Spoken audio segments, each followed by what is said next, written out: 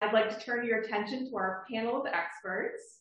Tuning in from Myakka City, Florida, we have Kenney, our curator of primates, and Lauren Arshakuni, our senior primate keeper.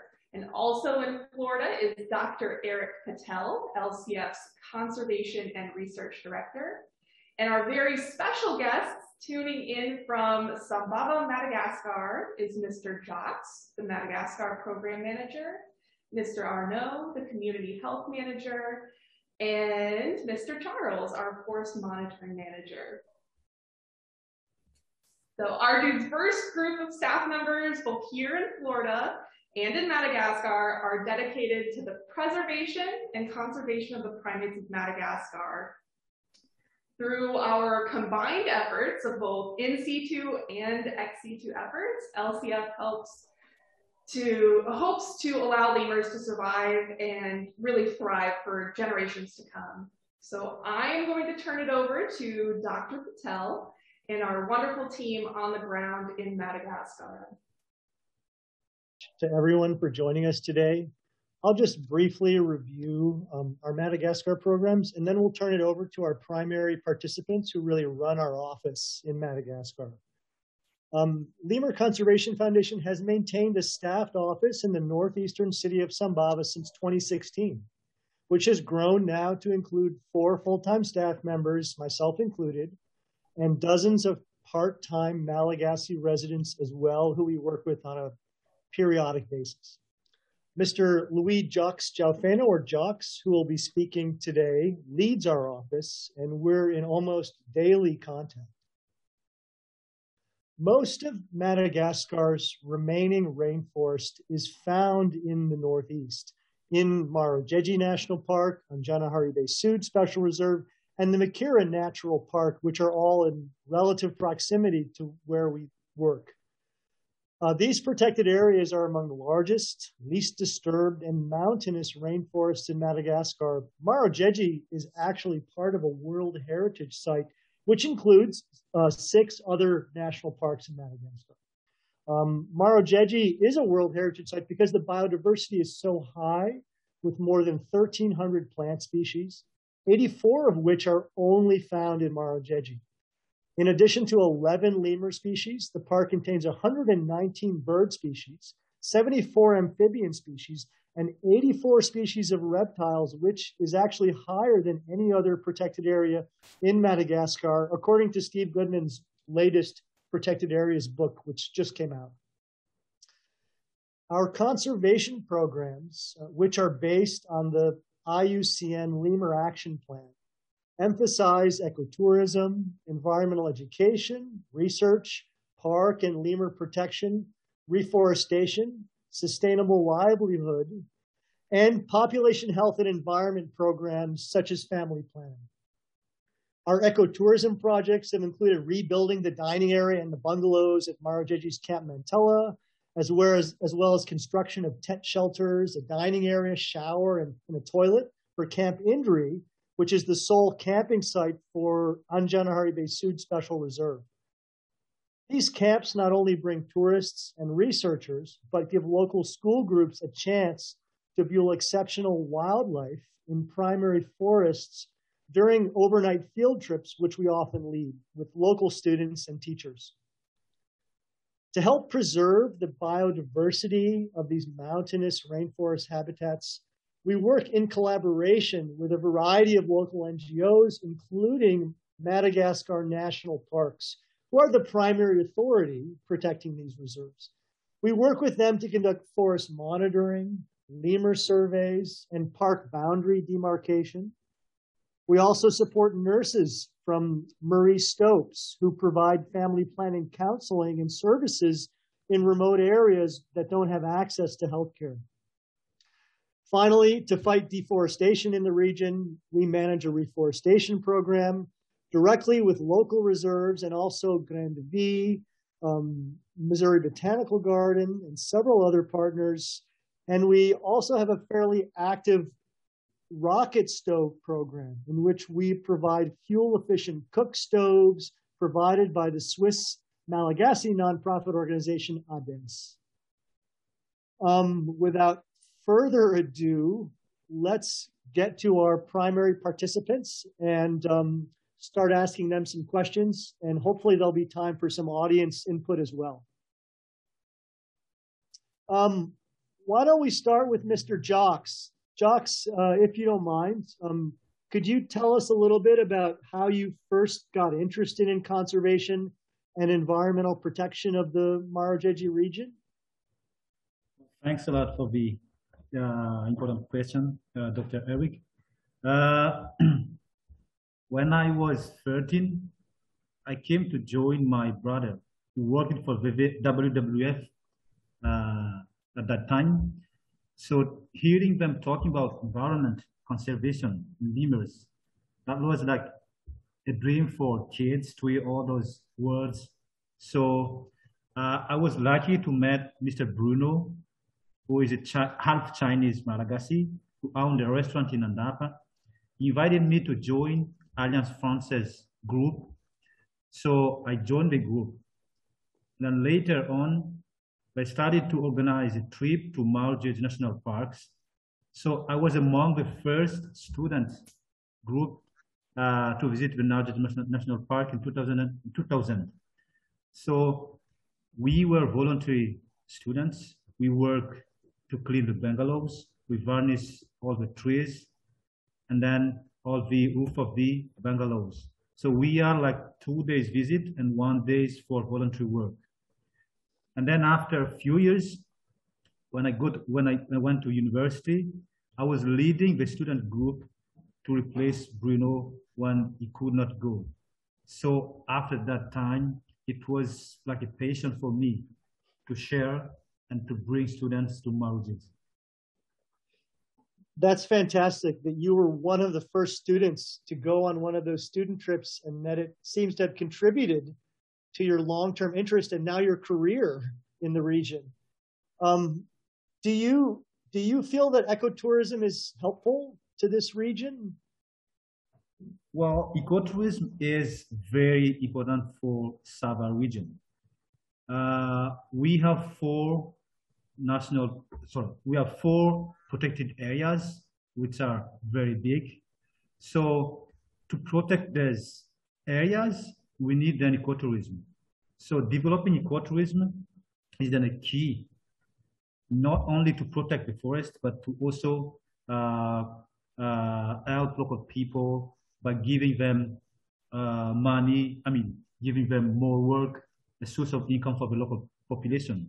So it is then vital for the conservation and then for the lives of the community around the protected areas.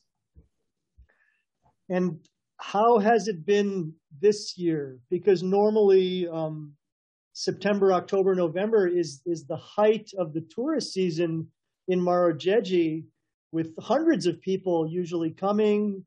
But what about this year? Yeah, unfortunately, due to the COVID-19, we did not receive, I would say, any visit this year. We had probably very few on the beginning of the year, but then after April, we had no tourists. Hopefully, they will come back again. Oh. And do you think that improving some of the tourist infrastructure, as we have been trying to do you think that will help bring people? That help a lot, because we start to have like tour agency coming with the tourists, and they feel like the infrastructure that we have at Marojejy before was not really good for them. So they kind of asked if there was an improvement to do. So the new infrastructure that LCF has done will be very good for Marojejy and then for tourists who are coming to Marojejy. Thank you so much for your thoughts. We'll have more questions for you in a minute, but let's ask Mr. Arnaud here, who's our family planning manager, who works with the nurses that we support. Arnaud, can you tell us a little bit about LCF's family planning program, or as we call it, the population health and environment program. Yeah. Yeah, thank you, Dr. Erik, for this question. Lemur Conservation Foundation has supported family planning program in the Sava region, Madagascar, for several years now through a close collaboration with Maristops Madagascar. LCF's main intervention zones for family planning services are in all areas around Margis National Park and Harisaina Special Reserve. LCF focuses more on remote villages for some reasons, one of which is because local communities living in such areas do struggle from family planning needs. Every month, LCF carries out family planning services within at least 4 different villages by transporting Maristops nurses to educate local communities about all kinds of contraception methods and freely provide treatment to those who are in need of the service. Actually, we only offer long-term contraception methods, which are implants, 3 years of protection, and IUDs, 10 years of protection. These methods can be removable anytime the patients would like to cease or switch the option. The short-term contraception methods, however, are always available in any local hospitals, and even community health agents can already provide it to the local communities. Finally, we integrate our environmental education program into our family planning program, where we highlight the linkages between the importance of conservation, environmental conservation, and family planning. About how many villages have we treated women this year?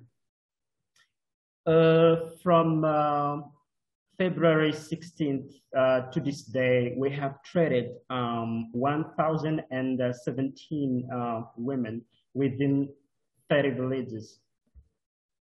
Wow, that's, you have the latest figures. That's fantastic. That's much higher than even last year. Is that right? Yes, this year is the highest. That's really encouraging that even during a COVID year where most programs have shut down, we've actually exceeded some of our goals. And only because we have outstanding staff like you and Joxe and Charles, unfortunately, who is our forest monitoring manager, is trying to connect, but he just had a new baby boy and he's in Madagascar's capital, and I'm not sure if we'll be able to see him today. But Arnaud, also, how some of these areas are quite remote. How far away do you travel with these nurses? One of the furthest villages we have gone to this far was in Ansahabroka. So it took us like 2 days or even more to walk on mountainous and rocky roads. Wow. And had anyone in those communities received this type of health care in the past? Since it is remote village, we, Lemur Conservation Foundation, has been one of the organizations who provide healthcare in such remote areas. So we have been the first so far. This is why our results in those remote areas are always good. You told me once about a very interesting personal experience you had during one of these remote missions. So could you share that with us? Of course, with pleasure.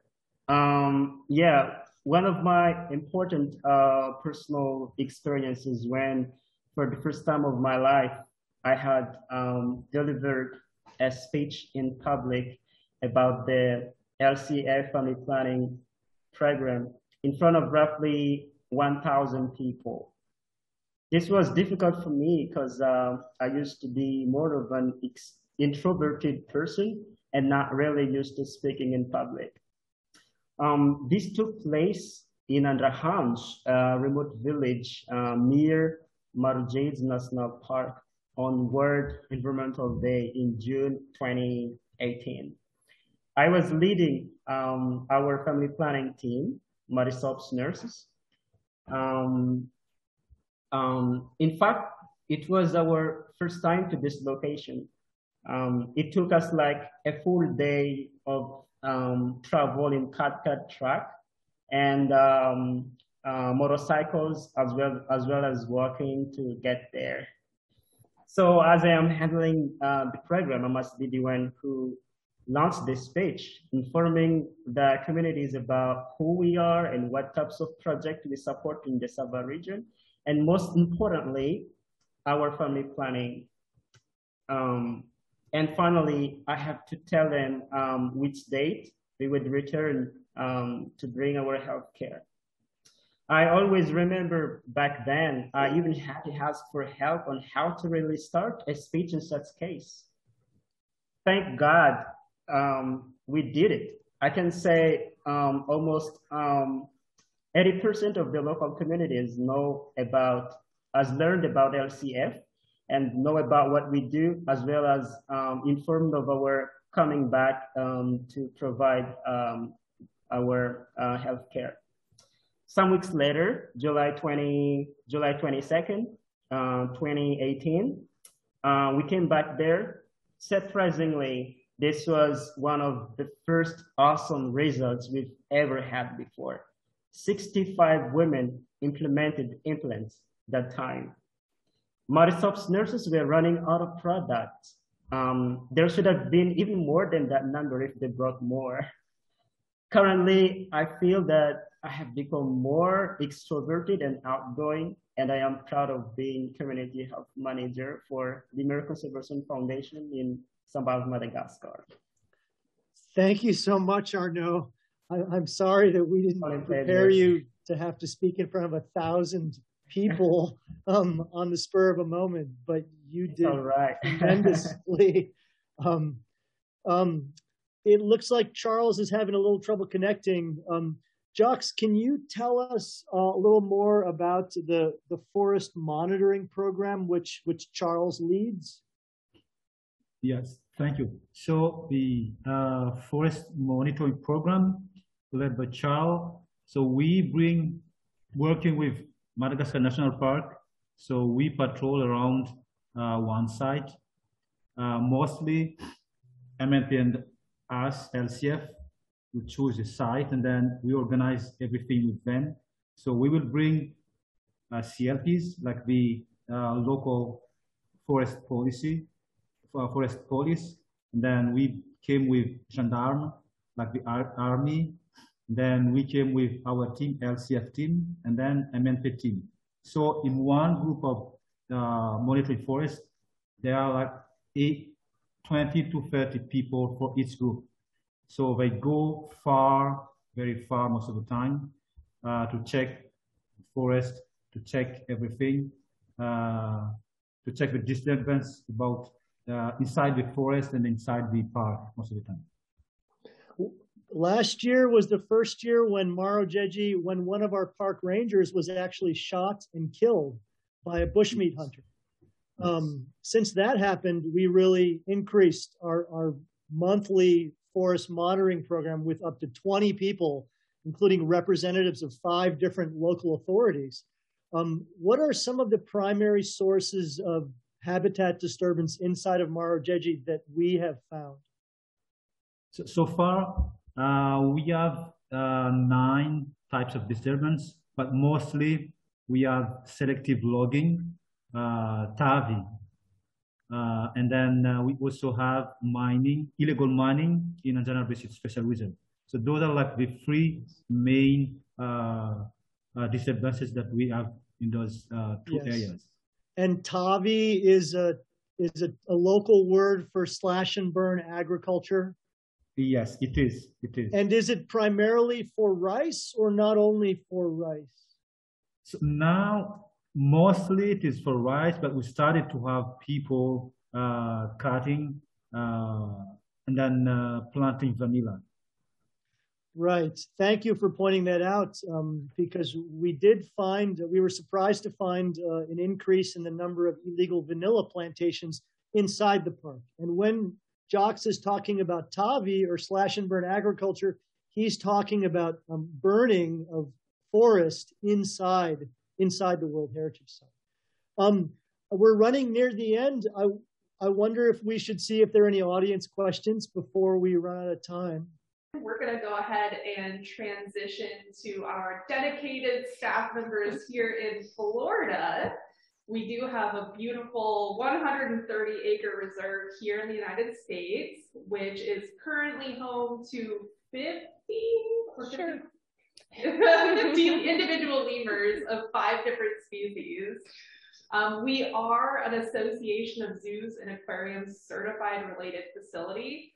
And although we're not open to the general public on a day-to-day basis, this certification does mean that we provide the gold standard of care to our lemur residents. And so let's turn it over to Caitlin and Lauren. The first question I have is for Caitlin. With there being over 100 different species of lemurs, why does LCF here in Florida only care for 5 species? Yeah, no, that's a great question. So lemurs are exceptionally diverse. As Katie said, there are over 100 species. One of the main reasons that here in Florida we only care for 5, a big reason is that a lot of those lemur species are very specialized to their habitat.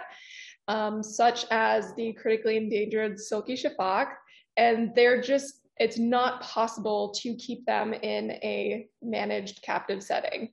So for species like that, it's all the more critical that we continue our work in Madagascar, conserving the habitat that they live, because that's the only way we're going to protect these species, is protect where they are and protect them in the wild. Whereas the 5 species we have here are a little more adaptable and are able to live in a setting such as this, including in our free-ranging forest habitats here in Florida. And can you just let everybody know what species we do work with here? Yeah, of course. So here in Florida, we have ring-tailed lemurs, red-ruffed lemurs, common brown lemurs, collared brown lemurs, and mongoose lemurs. And the red ruffs and mongoose are both critically endangered species. Excellent. The next question I have is for both of you, but we'll go ahead and start with Lauren. How did you get started in this field? How did you become a senior keeper here? Did you specifically go to school for it, or how did you end up here? Yeah, so I actually went to school in California, Sonoma State University, and I majored in anthropology. A lot of my concentration was on biological anthropology, so a lot to do with primates and evolution, and even primate ecology. So towards the end of my senior year, I did an internship with Oakland Zoo, and I had met a keeper at the San Francisco Zoo during one of my school projects studying gorillas. And when I spoke with her, I realized that I wanted to be a zookeeper. So that's why I decided to do an internship at Oakland Zoo to see what animal care actually was at an accredited zoo. And after my first internship, I really enjoyed it. And it was a wide range of taxa, but there were primates on the string. I then decided to do a heavily primate-focused internship on a different string. And after that one, I decided to do an internship with LCF. So I did a year at Oakland, and then I came to LCF for a 3-month internship, which then turned into a 7-month internship, which then turned into a primate keeper position, and now senior primate keeper. So I've been here for 4.5 years, but growing up, I always knew I wanted to work with primates and that I always wanted to take care of animals. So yeah, I definitely always knew that this was the field for me. So I'm definitely happy to be in it. Thank you, Lauren. What about you, Caitlin? How did you come to be the curator of primates at LCF? My road was a little less direct than Lauren's. I did not know this is what I wanted to do with my career. I actually, when I first started in college, I was a music education major, and it was really fun. It just wasn't quite the right fit. So I then switched over to conservation and wildlife management. And as part of that program, I did an internship at Buttonwood Park Zoo in New Bedford, Mass. And then I also volunteered at Elmwood Park Zoo in Norristown, Pennsylvania. And then I ended up down here at LCF. I also started as an intern, was hired on as a keeper, and have made my way up to curator. So I've been here for almost 8 years. It was not my intention to work with primates or lemurs in specific, but once I started here, I fell in love, and I haven't left. Thank you, Caitlin. And I was hoping we might be able to hear a little bit from Dr. Patel as well.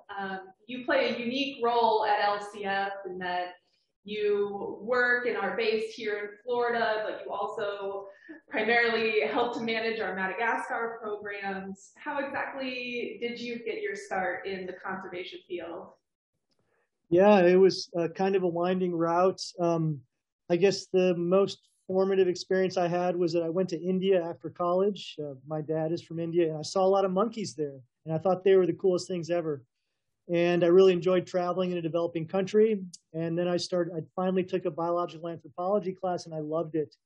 I wish I had just continued on the track I was on, but I ended up switching to psychology, but it took me a long time to finish my degree. But in the end, it all worked out. I'd highly recommend being a field assistant. That was something I did several times. I was a field research assistant for other grad students and for other professors. And that was the best way for me to learn about what grad school would be like, the challenges of being a grad student, and the type of data that you can collect in the field. Thank you. And I know we have a lot of students joining us today. And I was wondering if anybody had any advice for students looking to break into this field. What do you think is one thing that these students should know? I would definitely say talk to everybody and anybody. So if you're just visiting a zoo, maybe find somebody that works there with the animals if that's what you want to end up doing, and see if you can talk to them, or find somebody that does work there and ask if they can get you in touch with somebody. Honestly, talking and putting your foot in the door is the biggest step, I would say. Networking is really important, but also just applying for internships or even volunteer positions, just kind of seeing what the work would be like, because typically being a zookeeper is really hard to explain.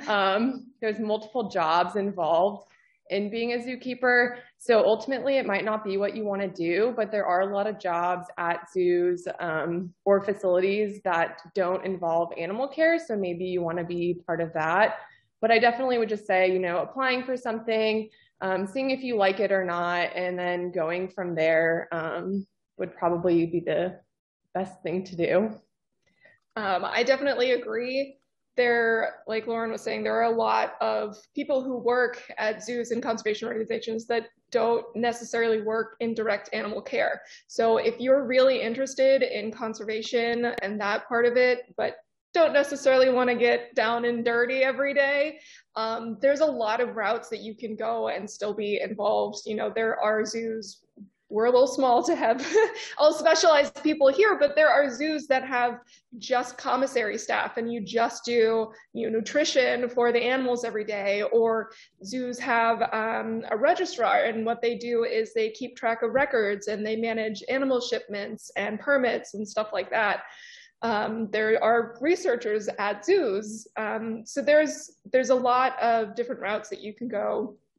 So don't be afraid to venture outside of the box of zookeeper.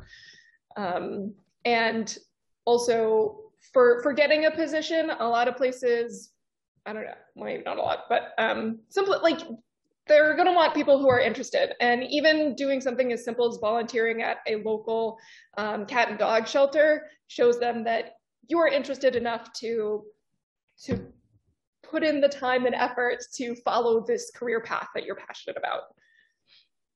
Great, thank you. And I know Dr. Patel does work with several students for research over in Madagascar. Do you have any advice for students looking to get into the research side of conservation? Absolutely. Field schools are a great way to start. Sometimes zoos also have opportunities, like our internship.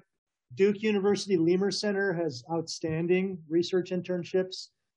Primate Infonet used to be a good place. I think it still is a good place to look for field research assistantships. Sometimes you just have to volunteer, you know, and you have to bite the bullet. In Madagascar, I usually recommend 2 English-speaking organizations. Well, of course, there's Dr. Patricia Wright's Centre Val Bio research station, where they have study abroads at least once or 2 or 3 times a year. And you don't have to be a Stony Brook student, I don't think, to sign up. Dr. Mitch Irwin used to offer an outstanding field school also through Northern Illinois University. SEED Madagascar, SEED, is a British-based NGO that specializes in volunteers coming over for varying lengths of time and participating in research or building houses or other humanitarian goals. Great, thank you. We do have a couple questions coming in. This one is for Erik, or maybe even our Madagascar team. Have you seen the effects of climate change in Madagascar? Joxe and Arnaud, what do you think about that? Yes, you might need to unmute. So we have seen the effects of the climate change in Madagascar. So now the seasons are changing. So we have a long period of dryness or period when it is hot compared to what it was before. And also some rivers or sources of rivers are not dry. So we see then the effects of climate change in Madagascar. Great. We do have another question. This one's a fun one for everyone, and we're going to start with Caitlin. Do you have a favorite species or even a favorite individual lemur? Yes, I think everybody does. All of our lemurs here have their distinct personalities. My favorite species that I work with here are definitely the mongoose lemurs. They're just so interested in what you're doing all the time. They're very nosy, and it's really fun to walk by and they just want to know what you're doing. But for individuals, my favorite individual is a red ruff lemur. Her name is Ravina, and she's been here longer than I have, but she was one who I bonded with during my internship. And she's one that I like to think I still have a very positive relationship with her to this day, even though I'm not out and about there on a day-to-day basis like I used to be. Yeah, that's it. Okay, we have red ruff lemur. What about you, Lauren? Do you have a favorite species? I also really like the mongoose lemurs as a species, but I've fallen more in love with the red ruffs as I've been here. They are definitely the ones to lounge around all the time, which I favor. But I do have 2 favorite individuals here, and they're both ringtails.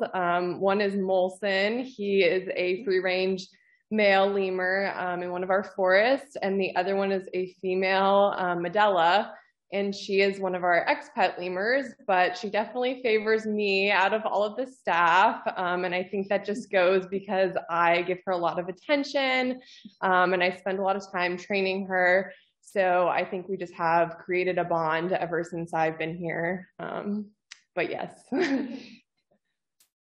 How about you, Erik? Do you have a favorite species? I have to say the silky sifaka, just because they're the coolest things ever. Anybody from Madagascar want to chime in? Do you have a favorite species? I would say mine is Indri. I remember for the first time I found it, I was like, wow, because I've been told that it is one of the biggest lemur species. So I was like, wow. And then also I love its vocalization. It's so hard, loud, and I just like hearing it. Yeah. Well, I myself, I would definitely choose Silky Sifaka. So for us in Sabah, Silky Sifaka, I would say like very special. So for me, they are my favorite. Excellent. Thank you, everyone. What about you, Katie? Oh, there's too many to choose a favorite. I'm not prepared to choose just one. All right, well, we do have another question. We discussed a little bit earlier how important ecotourism is for lemurs and conservation. For somebody who wants to visit Madagascar, are lemurs difficult to find or see in the wild? Usually not. I'll just defer to Russ Mittermeier, who has frequently pointed out that lemurs are much easier to see in the wild than many other species of primates. And that's one reason why you should visit Madagascar. It's also a very safe place. They like Americans. And there's a lot of beautiful national parks. Thank you. I'm hoping that maybe Caitlin and Lauren can talk a little bit more about the field schools that we offer here at our Florida Reserve. What's involved with a field school, and what kind of activities happen during those weeks? Yeah, so field schools are something we offer here in Florida, and they're usually run by a particular professor based at a university, and the length of field schools vary, but they're usually about a week long, maybe up to 10 days. It depends on schools and length of break and time of year, stuff like that. But basically what a field school is we allow the professor to bring their students, and they stay on site and they study the lemurs like you would potentially in the wild. So they do a lot of behavioral observations, and then we also offer additional modules such as a diet preparation, so they see what goes into the nutrition to take care of our colony. Radio telemetry. So our free-range lemurs wear a radio collar, and each one has a unique frequency so that we can locate them out there if we ever need to. This is very similar technology that a lot of different organizations use on a lot of different species of animal too. Birds, primates, mammals, all sorts of stuff can get telemetry. So learning how to use telemetry in a controlled setting like this, maybe you really want to redirect your path and do research that involves telemetry because you think it's so amazing. So there's additional things that we as staff can work with the students on in addition to their behavioral observations of the lemurs. think that's about it. That's a great summary. If anybody else has anything to add? All right. So we do have another question here, and I'm going to direct this one maybe to Erik. How is the use of single-use plastics and other waste addressed in ecotourism in Madagascar? Do you see a lot of plastic waste, especially in areas where there are a lot of tourists? That's a great question, and something which, has not been addressed enough. Waste disposal in Madagascar is complicated, as it is in many developing countries. No, I can't say, because Marojeji only gets, say, hundreds of tourists and not thousands, like Andasi Bay or Ranamafana or Karindi. Fortunately, we don't see huge amounts of plastic waste, but it is a real challenge because it's not safe to drink the water. And for many first-time visitors, for their own safety, they need to drink bottled water. I think we need to work harder to come up with ways. I'll give one example. There was a Peace Corps volunteer, and I forget his name, but a really dedicated young man who was based in Sambava. And before he left, he built a statue in the middle of a town square in Sambava, made out of water bottles, and it was massive, and he just did that sort of as a symbol of how we need to start paying more attention to that. But fortunately, we get a lot of ecotourists in Madagascar, and the foreigners are usually very conscious of that kind of thing. Nevertheless, we need to do more about it. Recycling is not has not gotten as far as it could in Madagascar. I'll leave it at that. Great, thank you, Erik. This next one is for our Florida team. Are lemurs friendly, or are they dangerous to work with? What's the general consensus on your day-to-day routine working with these animals? I would definitely say every day is different. Lemurs are like us, we do have good days, we do have bad days. And also depends on how they're raised, what environment they came from. So we do have individuals who are super friendly, but maybe we do have younger individuals, maybe around 2, who want to play while we're cleaning, but then we don't want to play back. So they can get, irritated because we're not playing back with them. So we just have to be really conscious of their behaviors when working around them, because anything and everything can happen with any animal.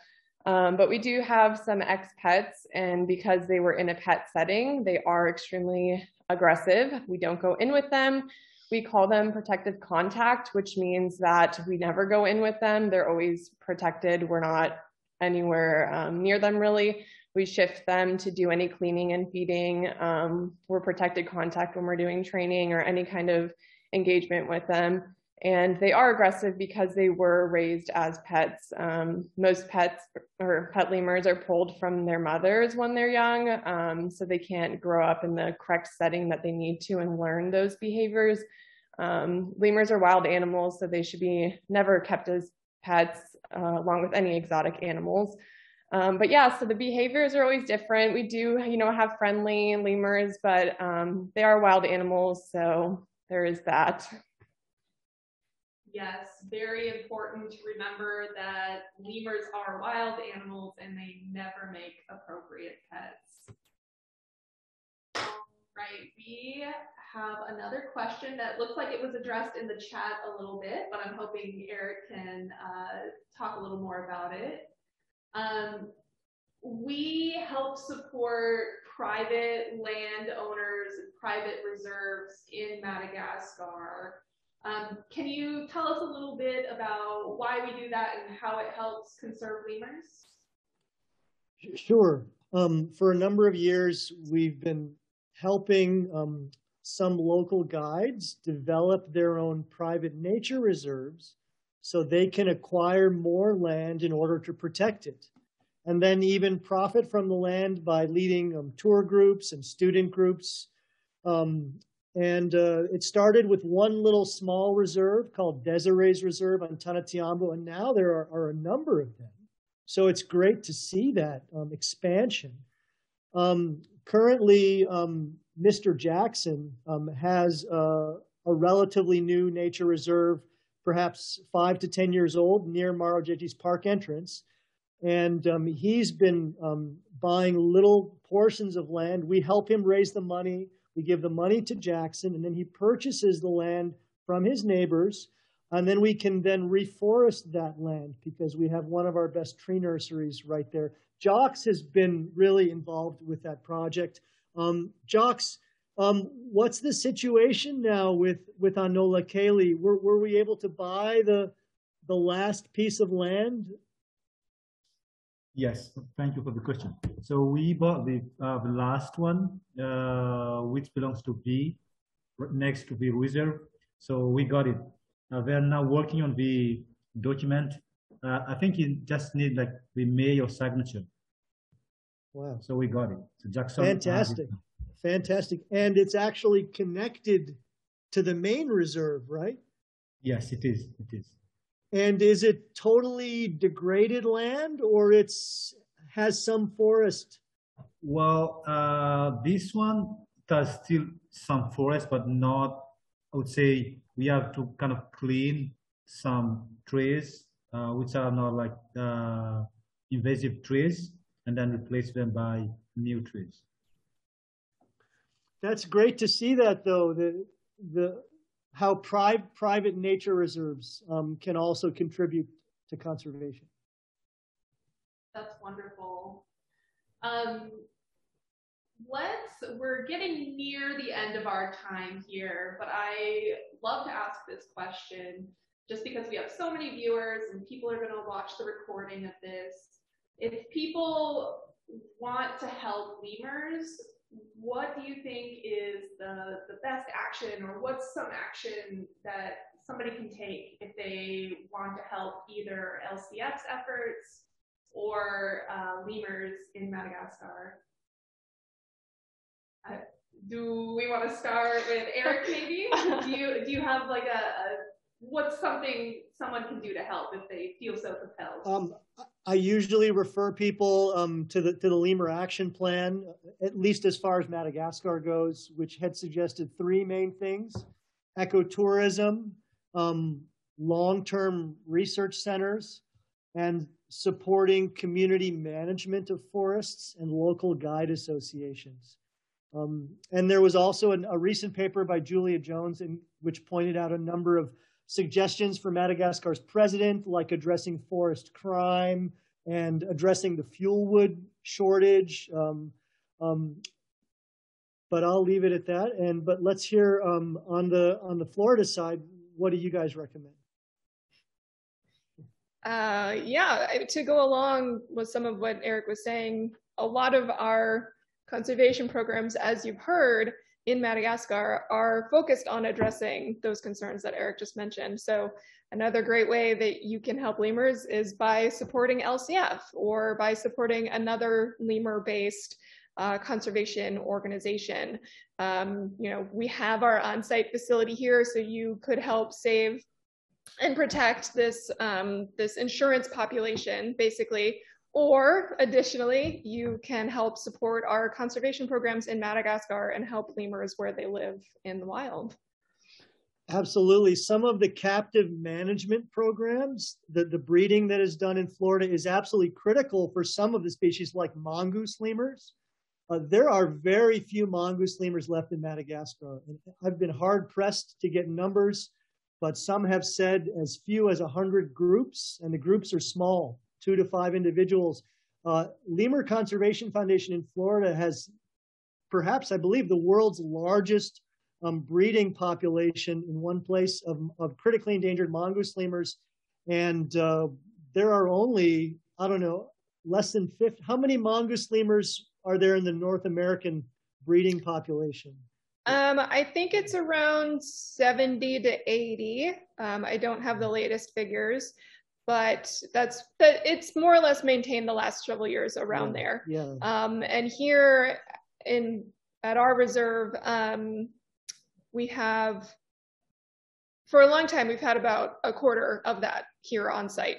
Our mongoose population is a little down this year because we've been transferring out a lot of our younger, now breeding aged individuals who were born here. We are working with the AZA population to find them good breeding partners and set them up with those individuals. So we have sent out several mongoose lemurs in the past couple of years to go out and be new breeding pairs and bring more mongoose lemurs into the world. And only about 70 or 80 in the North American population. How does that compare to, say, ringtail lemurs? Yeah, so ring-tailed lemurs, there are over 400 in AZA, or just in AZA. So that does include a few institutions in Mexico and South America and Southeast Asia and Canada. But, you know, ring-tailed lemurs are that flagship species. They're very identifiable. They also breed really well in captivity, so you're going to find them everywhere. So they're very well represented. And within the AZA population, they're very genetically diverse. So that is a long-term stable population to maintain versus this smaller population of mongoose lemurs here and in the wild. It's getting fairly precarious for them. Lauren, what other ways can we help lemurs? I think just engaging in conversations like this and, you know, joining World Lemur Festival at any institution, just getting the education out there that lemurs need help is really important. So yeah, just conversations, or even just volunteering somewhere if you have the opportunity to. I know, you know, money can be tight for some people, so you don't always need to donate, but you can donate your time by either, you know, conversating or putting in some hard work. Thank you, everyone. And in this increasingly digital world, I did just want to say one of the best actions you can take right now is to be very mindful of what you're sharing on your social media pages.